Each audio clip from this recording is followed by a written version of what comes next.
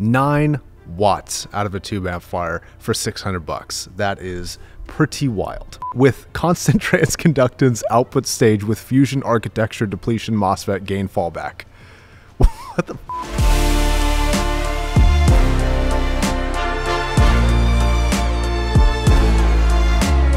I want to thank SChiit for sending this out for review. They're of course not paying or asking me to say anything good or bad. All thoughts here are my own.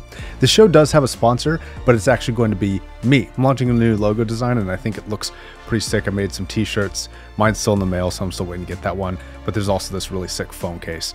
You can find links to these down below. They really do help the show out. Thank you so much. I do have to apologize for the audio for today. There's a little bit of construction going on outside of the shop, so hopefully it doesn't get picked up too much. I'm going to try to cover it with music and close proximity to the microphone. Hopefully that will help.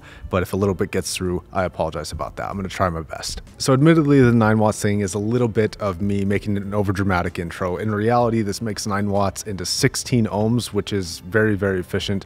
It makes about 6 watts into 32 ohms. It's funny how 6 watts sounds more reasonable than 9, even though 6 watts is still ridiculous. So let's talk about the LYR Plus. This is a very interesting solid state / tube amplifier. Now the build quality, similar to most of SChiit's products, is pretty decent. It doesn't particularly stand out as being amazing these days, though the updated chassis design is something that I think is appreciated from my perspective. I like that they're embracing slightly new looks, and the thing I'm talking about mostly is the kind of circular top end that they have for their kind of heat dispersion design. Now, since SChiit is known for being a pretty kind of dry humor type of company, I do want to give them a little bit of shit for their audiophile speak on their website. Like, you basically need a master's in audiophile lingo to understand what any of this means sometimes. So I get that this is like technically what it is, but like, holy crap, it's hard to get through. It's a coherent, fully discrete current mode, non-inverting 6SN7, which is the tube, with constant transconductance output stage with fusion architecture depletion MOSFET gain fallback. What the fuck? I have no idea what I'm supposed to get from that, but I thought it was kind of funny.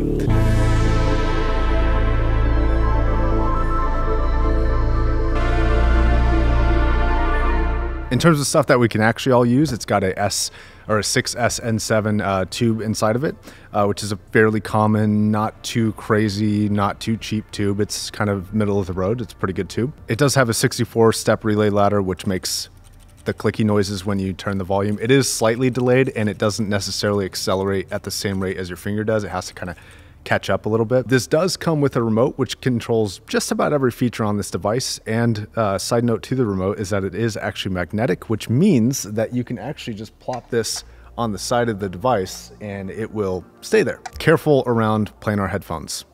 Just word to the wise. In terms of the features in the build of this thing, it does have 2 inputs, both RCA. It does have a pre-output. It does have 2 gain stage settings. It has a button that you can press and hold to switch from solid state mode to tube state mode, which I will talk about in a second because it's slightly annoying. And even though the whole thing has a ton of power, it is not balanced. It is 1/4 inch unbalanced only. Now, the one major complaint that I have about this thing is, like, I'm a nerd who likes to go back and forth between my sound signatures. I like to really compare. I like to A, B, A, B, A, B, A, B, A, B all day.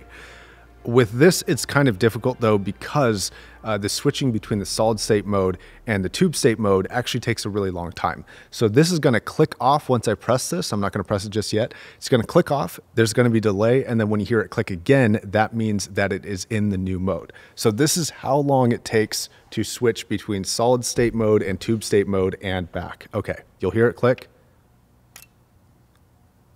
It clicked, and then we're waiting. And you can't adjust anything, you can't hear it. There it goes. So there's a relatively big delay, and when you're trying to listen to differences, like, you can pick them up between the 2 modes, but it's really not as quick as I would prefer it to be. If it could just switch somehow, I know that's like, it's easy to ask for and very hard to do, but I would love to just be able to compare just really quickly between the 2 modes. That would be really preferential for me.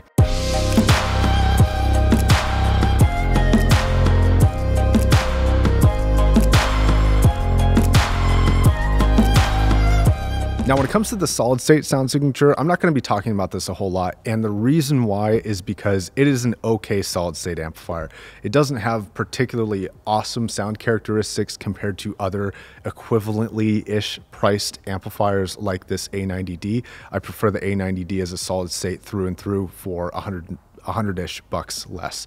Now, the advantage to this thing is that you have the option of either solid state or tube, and if you only want one, you can have both. So it's hard to kind of place where exactly to compare this to, what devices to compare this to.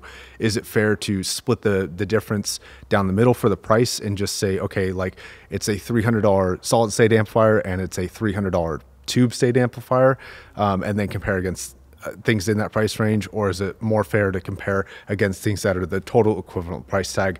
I'm not sure. But the other reason why I don't want to talk about the solid state too much here is because not only do I not like it as much as the tube option for it, but I also think that most people are just going to be buying it for the tube performance. That's historically what people have bought the LYR for anyways. So it's cool that it has it. It's a fun mode. If you're wondering what the sound signature is like and why I don't like it as much, it's really about the cleanliness of the signal. It does have a tiny bit of like a noise floor to it. It doesn't have as great a dynamics as the A90D, and the saturation to the timbre is not nearly as rich and inviting as the A90D is. And you also notice some dynamic limitations for things like bass response. The A90D just feels a little bit more live. But let's talk about the tube performance. Except for that slight noise floor, which is constant on some headphones that are relatively efficient, I think the performance here is very, very solid. And this blows away a lot of some of my favorite tube amplifiers that are kind of sub $1,000, like the Dark Voice. This is miles ahead of the Dark Voice in terms of tonal accuracy, while still inviting some extra warmth into the signal. It also has a lot more details in the top end. It doesn't seem to glaze over that area too much and make it glary like the Dark Voice does. And the bass handling is just far superior to something like a Dark Voice. So if you're using the Dark Voice as a comparator here, the Dark Voice is not nearly as clean or as detailed or as dynamic as this tube amplifier is. Now, a dynamic headphone that I've been using a lot and talking about a lot is the 109 Pro, so I thought it'd be fair to hop this on here. And this amplifier handles this very well. It slightly reduces the slightly bright top end that this thing has, especially for upper end female vocalists. People like Lana Del Rey, they don't have quite as glary vocals as they do on a solid state amplifier or something like that Dark Voice. Compared to the A90D, I was actually surprised to see this, but on the 109 Pro, I found that the imaging and the sound staging was actually more wide-ranging and more specific for imaging and wider sounding for the sound staging on the LYR. This is not a change I expected to see on this amplifier with this headphone, but it took me by surprise by being noticeably better for certain sounds. One of the songs, for example, is Within from Daft Punk. Not only is the piano staging a little bit wider on the LYR than it is on the A90D, but also the chimes that come in, I think it's like 1 minute 28 seconds or 1 minute 48 seconds, somewhere around there.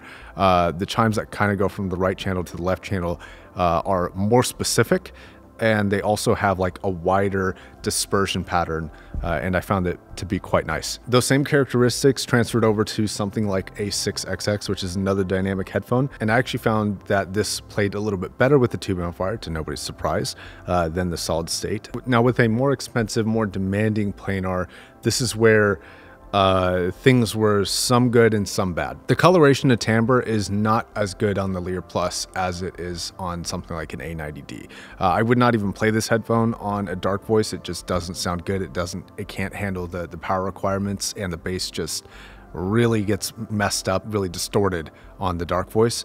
This handles the bass better than that Dark Voice, but the A90D just handles the bass just far superior than both of those. Now, this lower saturation was really noticeable on higher octave instruments like violins, but actually lower octave instruments, I found the LYR Plus to actually be a little bit better for timbre and a little bit warmer and more colorful than the A90D. Now, the A90D is probably a better reference point here, but in terms of enjoyability, I really liked things like cello and bass on the TC with the LYR Plus, but I would say that overall dynamic slam and capability and overall timbre was slightly better on the A90D. So while I think that unlike a lot of tube amplifiers, this actually performs very well for planars, it still isn't going to beat my solid state options for planars personally. But when it comes to dynamic headphones, you still have this classic question of, do you want a more technical solid state sound, or do you want a more saturated, slightly less correct sound from a tube, something that is a little bit more syrupy,